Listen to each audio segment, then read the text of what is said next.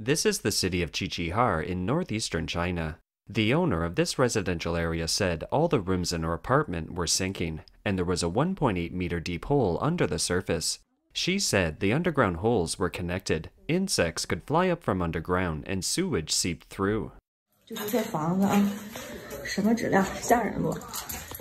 What kind of quality is this? It's scary. My own home is sinking. Look, the tiles are cracked. It was hollow under the floor. This is the bathroom and there are holes under the surface. It's hollow under the pipes. Here's the master bedroom and here's the bathroom.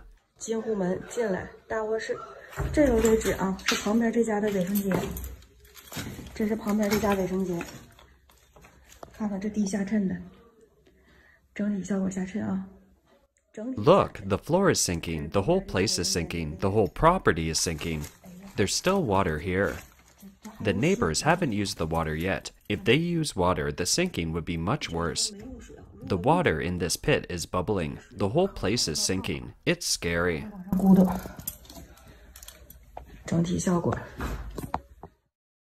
Can you believe it? China is sinking, including the capital city Beijing and its busiest city, Shanghai.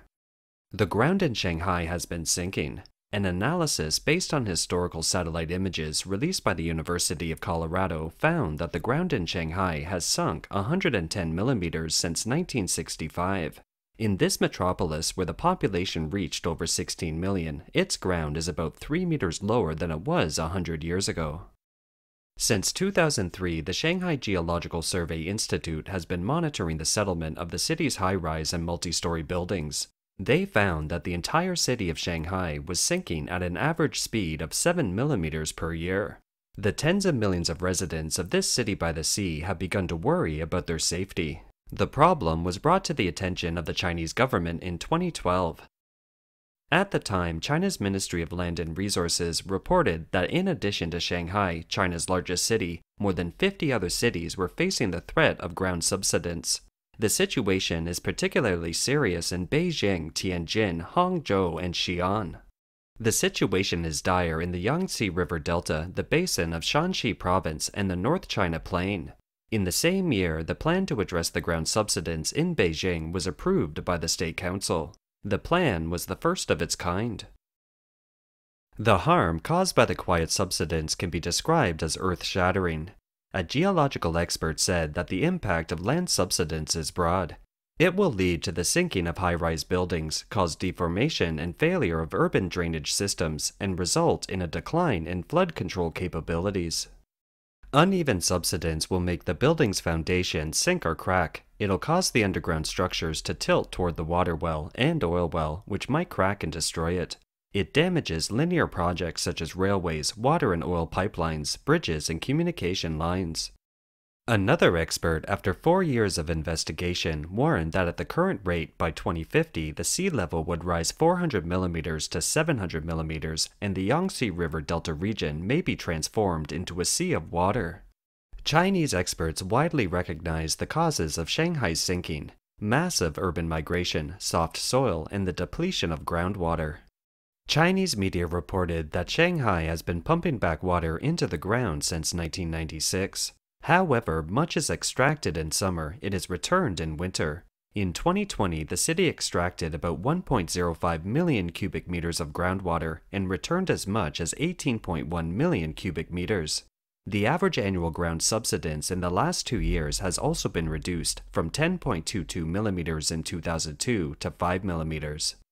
But there is no doubt that Shanghai is still sinking. For most of the cities in China, things aren't as bad as in Shanghai.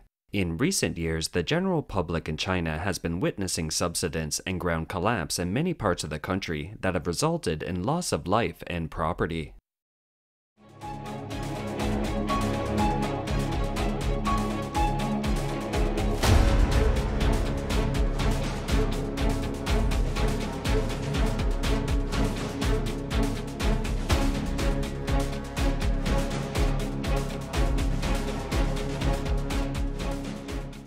On this street in front of a plaza, 21 cars parked nearby were instantly swallowed and dropped into a deep hole.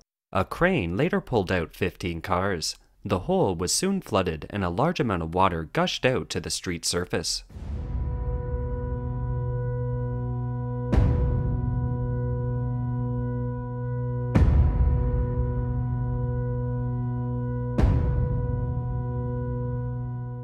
Here is an intersection. It suddenly sank, making a round hole. A sedan, unaware of the situation, drove forward and fell into it. People found that there were survivors in the hole and called out for help. There are people down there. Call 110. Call 110.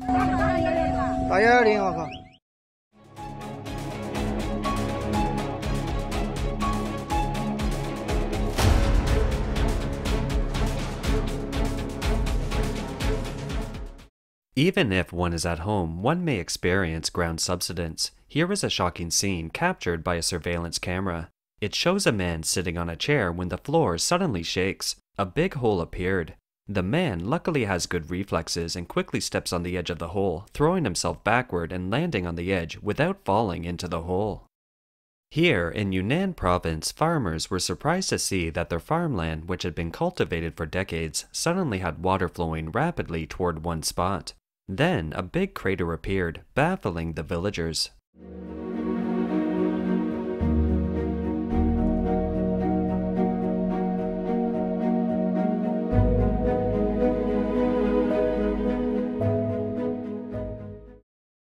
This is a street in Kunming, Yunnan province. It collapsed suddenly. A man on a motorcycle fell into the hole and was taken to the hospital.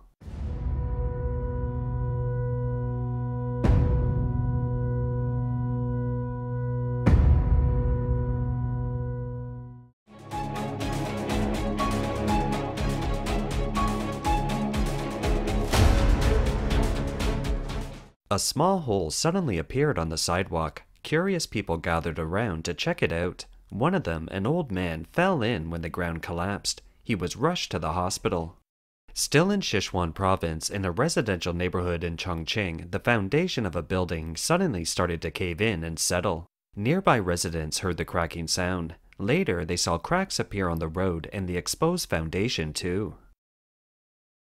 In March, a fish pond of over 7,000 square feet suddenly sank in Guangdong. Overnight, the water and hundreds of kilograms of fish disappeared, leaving behind several large holes. I saw the water bubbling since the 12th. When it bubbles, it means that there might be holes at the bottom of the water. When I woke up in the morning, I only saw a few big holes, and the water disappeared.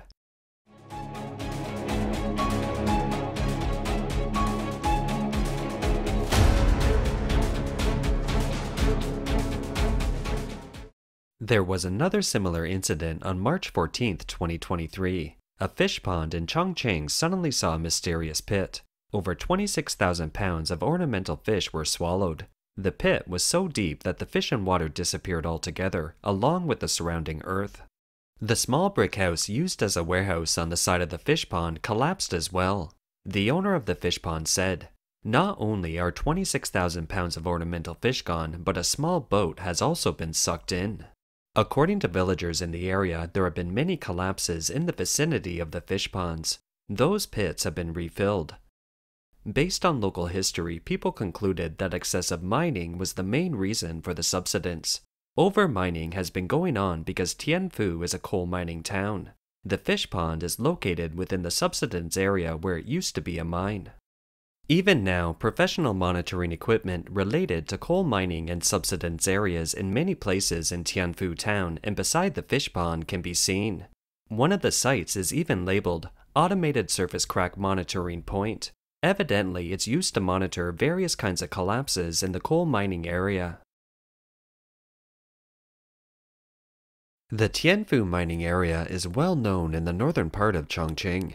Corrupt officials have allowed large-scale mining for the sake of profit. How big is the mining area? It spans 2 districts in Chongqing and another city, a total of 3 jurisdictions. The Tianfu mining area adopts multi-layer horizontal mining. As the name implies, each layer is thick, so they are mined at the same time in an effort to extract the maximum amount of coal resources and make it as green as possible. However, after nearly a century of all-around multi-layer mining, the result was that the ground was hollowed out, leaving only hollows and cavities everywhere. Although mining was later suspended, the hollow area was still expanding. By 2010, the coal mining subsidence area had expanded to almost 62 square kilometers. Within these areas, the groundwater level has been drastically lowered, drying up water. Landslides caused by soil erosion are commonplace. The biggest threat is the ground sinking and the sudden collapse of houses. Hollow underground and subsidence as a result of coal mining happened not only in Sichuan but also in many other provinces and cities in China. Shanxi Province and Shanxi Province in Inner Mongolia, located on the edge of the North China Plain, have been hollowed out. The ground sinks from time to time due to the massive mining of underground coal and other mineral resources. For example, in Shanxi Province, there are more than 2,000 square kilometers of subsidence zones, with 1.7 million people affected. In 2015, more than 1,000 hanging villages were forced to relocate out of hollowed-out and subsidence zones. We previously reported that on May 31, 2023, a large-scale ground settlement occurred suddenly in a small neighborhood in Tianjin. Cracks appeared on the streets and buildings became tilted. More than 10 residential towers were involved. By June 2nd, a total of more than 2,900 residents were relocated and evacuated.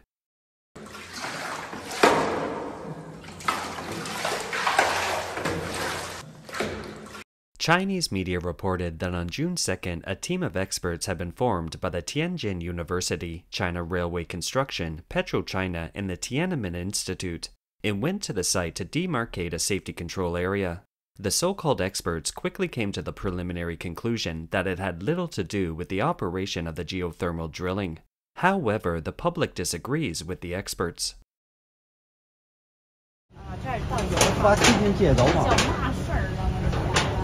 The experts say it's fine. They'll fix it and let you move back in. They've drilled an underground well to 2,000, 3,000 meters. One of our buildings here is 16 stories high. Think about it. If you drill a well, the pressure on the ground will be different.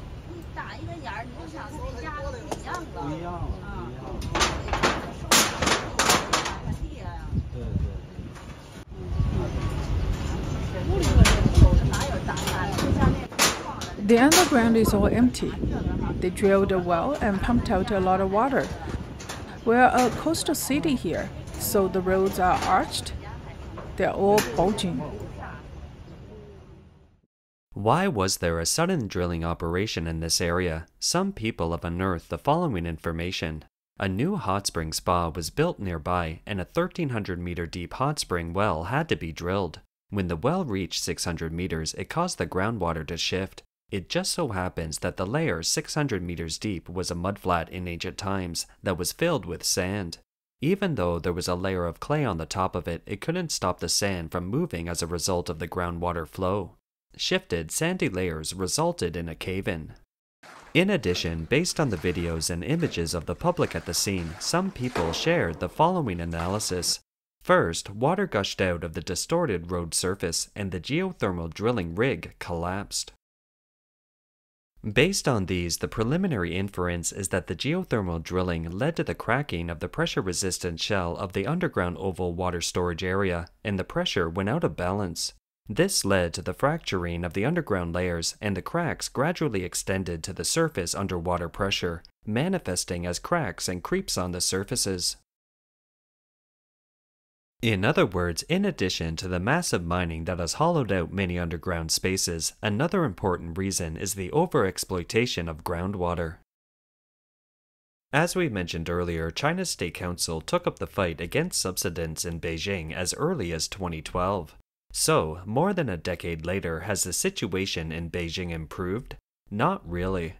According to China's version of National Geographic, the world's largest water funnel has formed beneath Beijing, and the city is sinking, slowly at first, but at an accelerating rate in recent years.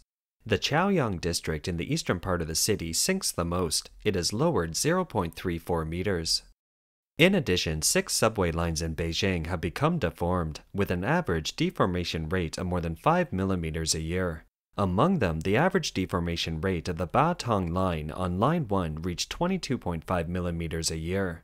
The maximum deformation rates of Line 6 and 7 are 70.4 millimeters a year and 115.1 millimeters a year respectively. This subway station is situated in the area of the largest deformation. According to experts, the main cause of Beijing's subsidence is the over-exploitation of groundwater. Data from the Beijing municipal government's website shows that 2 out of 3 cups of water consumed by Beijing residents now comes from groundwater. Since 1972, Beijing has suffered severe droughts. Surface water is in short supply, and the city has begun to extract groundwater on a large scale. Since 1999, Beijing has entered a period of significantly low rainfall, increasing its dependence on groundwater. 开采地下水是量非常大的。 Due to the large amount of groundwater mining, it has caused a wide range of underground funnels, especially in North China. It has underground funnels up to a depth of more than 200 meters. We once had a research trip to the Hutou River. Residents told us that once it was forecasted that there would be a flood in the upper reaches of the river. Downstream personnel had already made preparations for it, but the floods didn't come. Water gradually disappeared as it flowed down the river. It sounds like the flood disappeared and didn't cause a disaster, but on the other hand, we owe too much to the groundwater system. If we don't pay it back in time, we may not have any water in the future. When it rains, it seeps right through. The soil won't be able to hold back the water. The crops won't be able to absorb and make use of the water. As a result, we won't be able to grow crops. So in order to water the crops, we have to rely on irrigation. Where does the irrigation water come from? We still have to pump the groundwater, so it creates a vicious cycle. China Daily has reported that the groundwater in North China region, where Beijing, Tianjin, Hebei, Shanxi, and Inner Mongolia are located, has been overexploited by at least 120 billion cubic meters. That's the equivalent to the amount of water of 200 Baiyangdian lakes. Baiyangdian is the largest lake in Hebei province. Experts also say the real situation may be worse, with overdrafts in northern China estimated to be close to 200 billion cubic meters. According to the report, the continuous decline in the water table has led to groundwater from the shallow surface flowing towards the center, thus forming a funnel-like dip in North China. It's the largest underground water funnel zone in the world, which means that many parts of North China are in danger of subsidence. The Chinese Academy of Geological Sciences has published an article titled, "Uncovering the Past Life of the North China Plains Groundwater Funnels." The article reveals an even more alarming situation. That is, the North China Plain likely has a huge complex funnel made up of countless large and small funnels underneath, and the area of this huge funnel is still expanding. The article reads, in 2005, the total area of the shallow groundwater descending funnel was over 9,000 square kilometers. In 2019, it reached close to 15,000 square kilometers, and in 2021, it expanded further to over 16,000 square kilometers. The total area of the shallow groundwater descending funnel is continuously expanding. Beijing is located on top of this huge complex water funnel.